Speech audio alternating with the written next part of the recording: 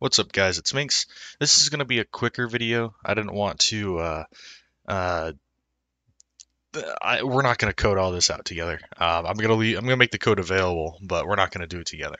And that's because it's really redundant, really repetitive, and unfortunately, the only other ways to do this are like really awful.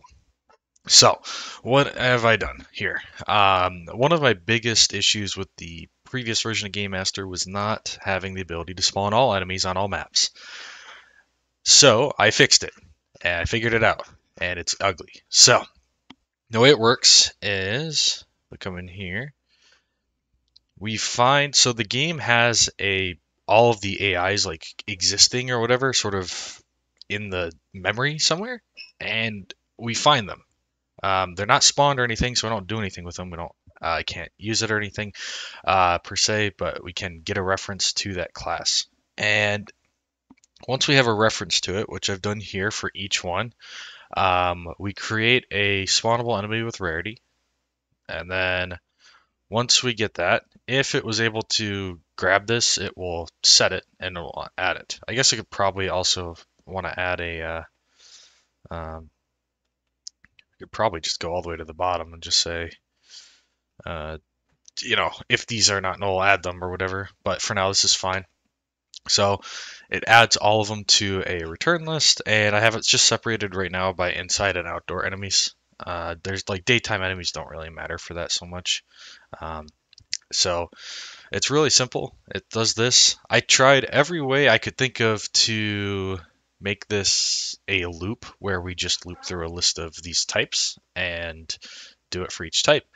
However, when you have a type, you can't use a variable that references a type, a type of variable or whatever, um, to declare a variable. So I can't like say, um, let's say, var a, for example, equals type of jester AI. So now I could say type a to make that a little clearer.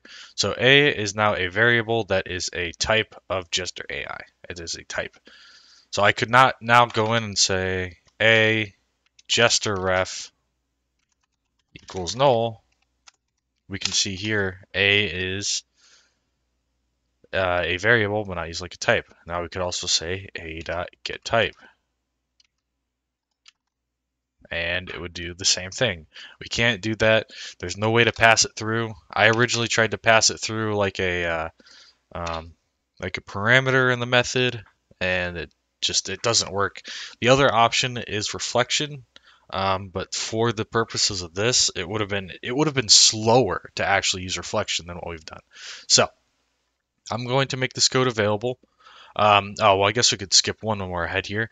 The next thing was dynamic. So dynamic, similar to like Python, where types and different things are resolved at runtime. Actually, if we make like a dynamic here, dynamic A, if we hover over dynamic here, represents an object whose operations will be resolved at runtime.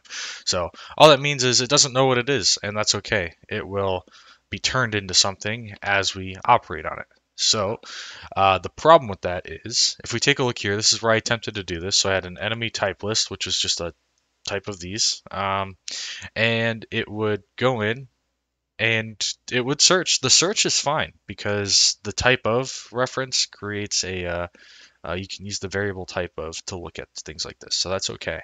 However, defining a variable, so it's like, hey, we have a dynamic current enemy type. That's like, okay, we don't know what type of object it's going to be, so we make it dynamic. The problem is ABC is, what do you say?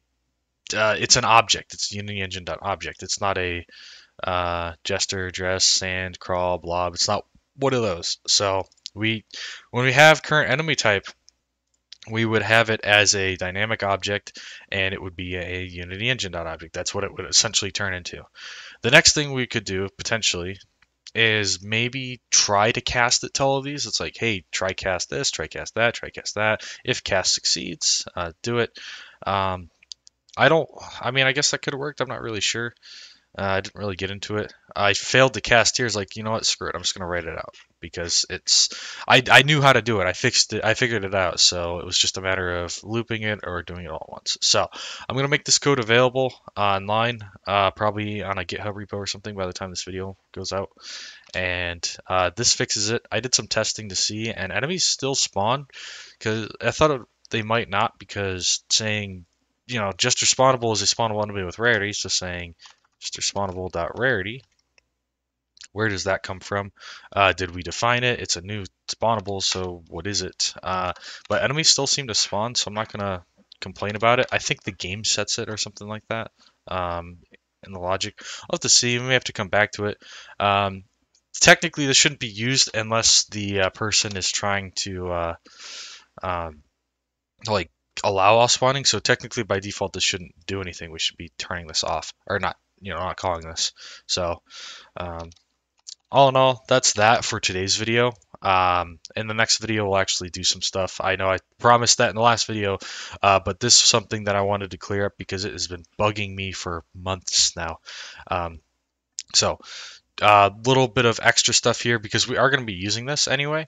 Is we have a round manager patch now, so we've got round manager, and what we're patching is round manager dot load new level, and then on plugins.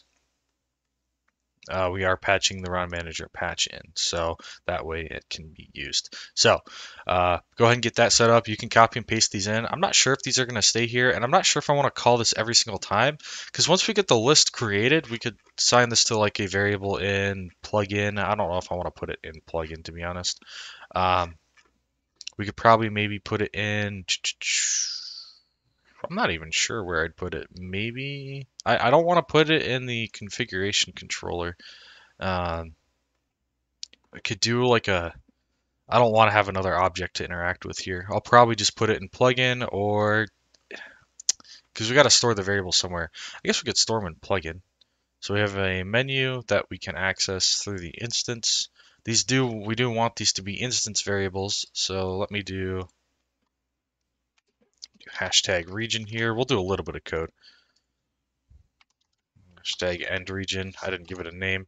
So region instance vars. So for our instance vars, and actually Harmony is technically an instance var, but it's private, so it doesn't matter. We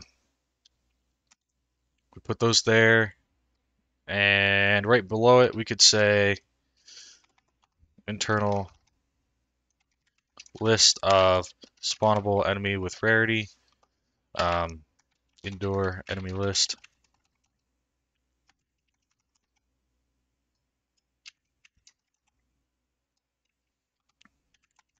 Outdoor enemy list. And what we could do is maybe create like a store. We'll say stores all references, all enemy reference, enemy AI references. And then maybe we could create a second, or maybe a what do you call it? A second copy of each of these and have it for like, let's say, hey, I don't want this enemy to ever spawn anymore. Just disable this particular enemy, and it just removes it from that list, and we just use that. So maybe. What else we could do here is say, I probably want to do this. We're going to say internal bool.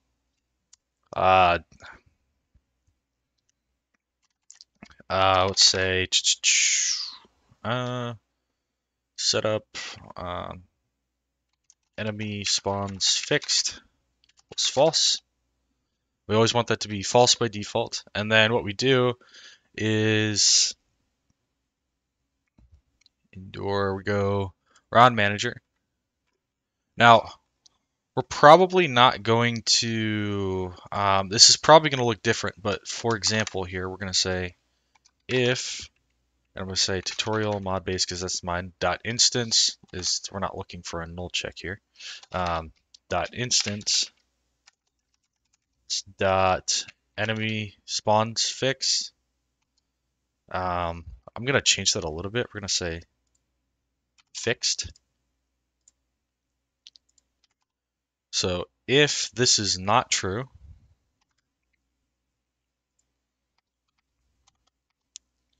then instance, or not dot instance, actually, yeah, dot instance dot indoor enemy list equals,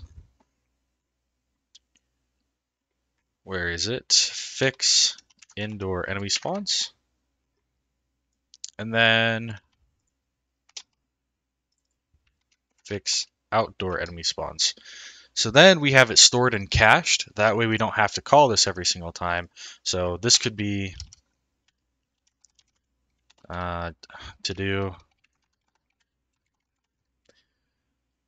Well, this doesn't actually, aside from actually adding a list, this doesn't do anything. So this is fine. Don't need to check if setting enabled, because this won't impact the game alone. This alone won't impact the game. In the future, then we could say, like, if allow all enemies is true, then we'd say instance.indoor enemy list, for example, and we do outdoor here, and then this one for this one, for example. So if allow all enemies is true, then we would set that, and that would be good. And we may actually be able to completely remove this. And one other thing, I was actually thinking about this earlier. I want to add it to my list here.